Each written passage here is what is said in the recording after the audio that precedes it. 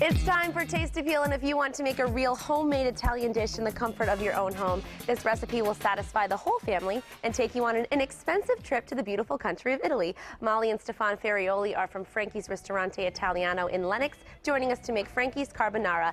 Thank you for being here, Stefan and Molly. Thanks so much. Thank you. So it hasn't really started to smell great yet because you're just boiling water, but I'm assuming it's going to smell pretty tasty in here because you're making spaghetti alla carbonara. Spaghetti alla carbonara, yes. So it's a typical dish from northern Italy, actually, not from the south, north of Rome. That consists of pancetta. Many people use bacon, but you really need to use pancetta. Some shallots, some egg yolk, cream, Parmigiano Reggiano, and some fresh parsley. So pancetta, not bacon. That's pancetta, really... not bacon. And if you can find guanciale, which is the jaw of the pig, the meat, that's the ultimate. And that makes it real authentic and really special, right? So what is the first step in making this recipe and putting it together? First step is you just tiny bit of oil in a hot pan, and after we're going to incorporate the pancetta and fry the pancetta. All right, so you fry that up? Yeah. Pancetta will release some fat as well, which is very nice. The pan needs to be hot because the pancetta will stick to it and get brown, and this is a key to the taste of a very nice carbonara. Nice and hot. Well, we can see that steaming. So, Molly, it really is authentic Italian food at Frankie's. It's not a lot of places you can go and actually take a trip to Italy right here in Western Mass. Exactly. We try to make things from Stefan's family in northern Italy, so we use a lot of his old family recipes. It's really simple, just good Italian food, and we're very consistent. We have a great staff. It's a really warm and friendly environment, and the food is great. Oh, and Italian food. Everyone loves Italian food, Everyone right? loves Italian food. All right, so I added some shallots to it now. Oh, there's the smell. Yeah. There's the smell. So it has to be shallots, not any other kind of onion, right? Some people can use onion. You can even throw a little bit of garlic. I really prefer the shallots because they are sweeter than onions and not such a pungent taste. Sweeter. Now, I have a question. It's kind of a personal question. Do they make you cry when you cut them, shallots? Do they make me? Do they make you cry? Shallots, yes, as well. They do? Not as much as the onions, though. See, that would be a perk. Okay, if it's not as much, because that's always, I always find that they make me tear up. And you see what I did? I just deglaze everything with some white wine.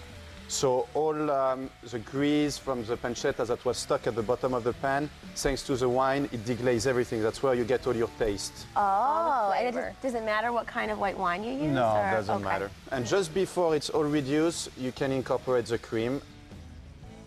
Oh, now is there a way that this recipe could go horribly wrong? Is there anything that you can really do to mess it up? There is only one thing that can really mess it up is when you add the egg yolk. You need to add the egg yolk once the pasta is cooked and not in the pan. Because if you incorporate it while you're cooking, it's going to make you kind of an omelette.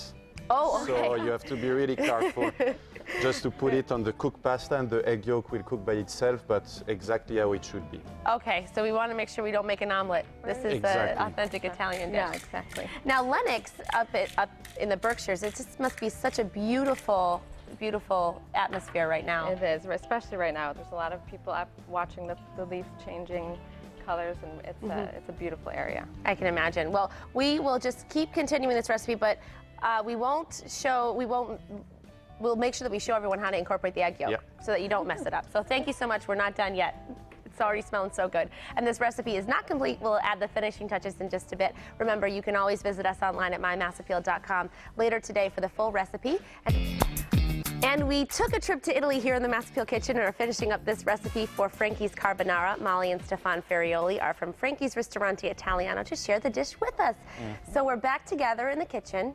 Now, what you did from the first part is we just added some parsley, basically, and the pasta. Fresh parsley. We cook the pasta. Make sure you always cook it al dente. That's how it's the best. And as well, I kept a little bit of water from the pasta that I incorporate into it. Always does something well for the sauce. And what we talked about for the egg yolk, so you make sure that you're completely off the stove. You just incorporate your egg yolk in it on the warm pasta. And you just have 2 egg yolk there? Yep. Okay. And you just mix it up inside. You see it's still very hot, very warm, but at least it's not cooking. And it gives you a very nice color to the pasta. Oh, after the pasta's in, right? We don't want any scrambled eggs. Nope. Oh, okay, so it's not as... and you mix it. So it's going to cook, but you know, not cook completely to the point of giving you like an omelet, Exactly. like you talked about earlier. Oh wow, this smells so good. Now, Molly, what is your favorite Italian dish? I'm sure that's a hard question to answer. This is one of them. This is one of our great dishes. We also make a fantastic lasagna, which is unique to Stefan's father's recipe, Franco's recipe. Franco's famosa lasagna. Oh, well, you're sharing your family secrets with, I mean, we're not sharing them, but I mean, you're letting people try your family recipes, which is really special. Well, you shared this one. Thank you for sharing this recipe. And so then you topped it off? With some fresh Parmigiano Reggiano, so that has been aged for at least 6 months from the region of Parma in Italy, and some fresh parsley. And some black pepper, and some black pepper, and then you serve it with, what would you suggest pairing it with? I mean, you have cream and bacon, so a nice Italian white would go perfect. Oh man, this is just, I want to sit down and have a nice meal right now with some nice wine. I mean, obviously I can't have wine, but you know, one day. That's great. Well, thank you for sharing this recipe. It smells great. Can't wait to try it. Thank you for having us. It sounds like authentic Italian food.